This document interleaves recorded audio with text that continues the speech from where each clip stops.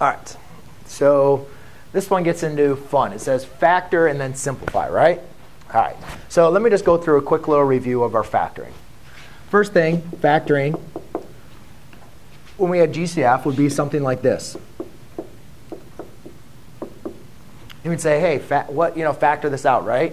And what you do is you take your GCF, which in this case was a 3x, and then you divide it out of each term, and then you take what your middle term is out there, right?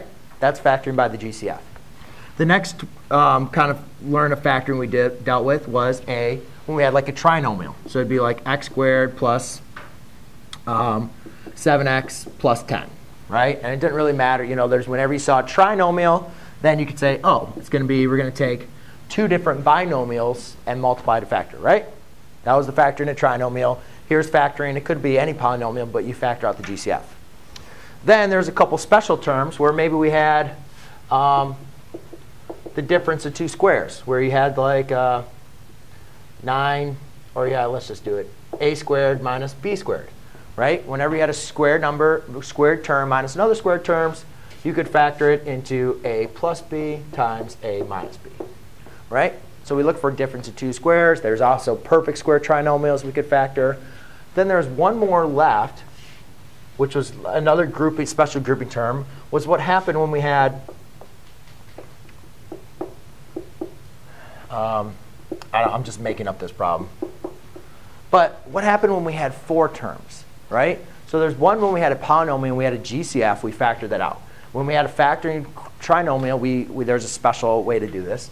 Then we had difference of two squares. And then the last term is when we had 4 terms, we had what we called the grouping technique. And what that meant was you grouped the first 2 terms and you grouped the last 2 terms. So out of all of these techniques, what do you think I might want to apply for this one? The grouping, because I have 4 terms, because they don't all have a common term, right? So I can't do it by GCF. There's not 3 of them, so I can't use a factoring by a trinomial.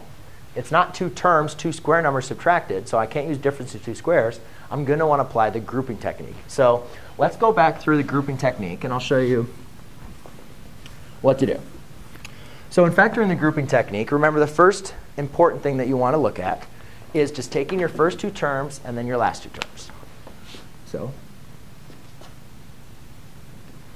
we group the first 2 terms. Then what you're going to do is you're going to determine the GCF for each term. So I'm just going to write GCF up top for each one. And that means the greatest common factor. So ladies and gentlemen, if I said what's the GCF of this, you could say that the GCF is this one right here.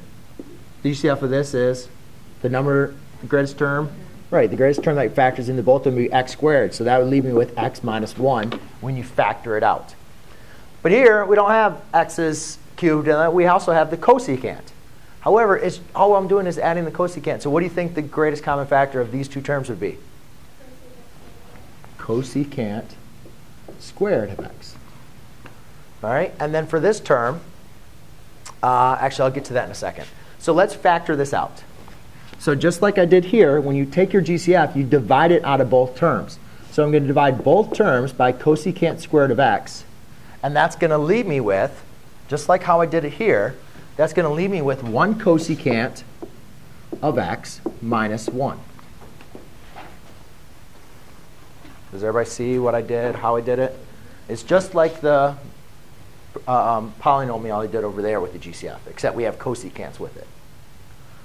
And then remember, you can always check your answer when factoring by GCF just by using distributive property back. When I do cosecant squared of x times cosecant of x, do I get cosecant cubed? Yes. Cosecant squared of x times negative 1 gives me negative cosecant squared of x. So I did it correctly. All right. When factoring by grouping, remember we need to make sure that both terms have the same kind of common term. And so what I want to do is I kind of want to make this look like cosecant squared minus 1. So when I'm looking for my GCF, the greatest common factor of this one I'm going to use as negative 1. I'm going to factor out a negative 1. So when I factor out a negative 1, I now get a positive cosecant of x minus 1. All right, and that's the kind of the main thing you got to be looking for when doing grouping. Sometimes you'll just have another GCF that you can factor it out. But you want to make sure that inside your 2 parentheses is the exact same binomial.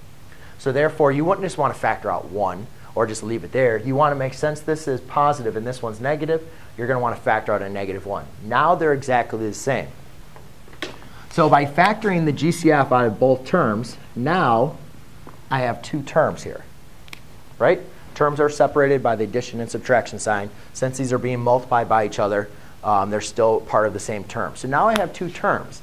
So now I need to determine what is the GCF of these 2 terms. What do these 2 terms share as far as a term, yes?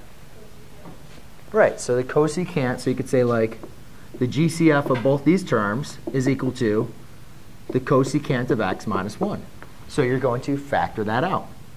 So the cosecant of x minus 1 times cosecant squared of x minus 1.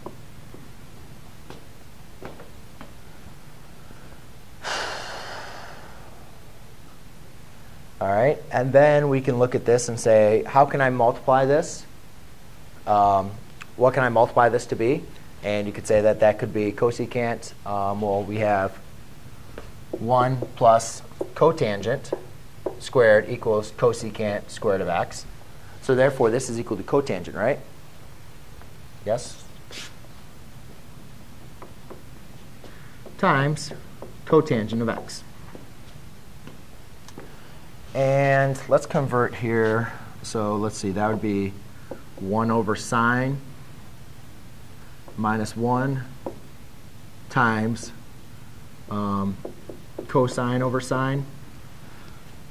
All right, so by multiplying that across, it doesn't really seem like that's going to give me a more simplified answer. So I would probably just leave it as this product right here. Okay. If you multiplied it through and you could simplify it a little bit further, then I would multiply these 2 terms. But since I have sine both as my denominator, I'm just going to kind of leave it as that. Yes? Would that be cotangent squared of x? Yes, it is cotangent squared. Thank you. All right, but I'll just leave it as that answer. Make sense?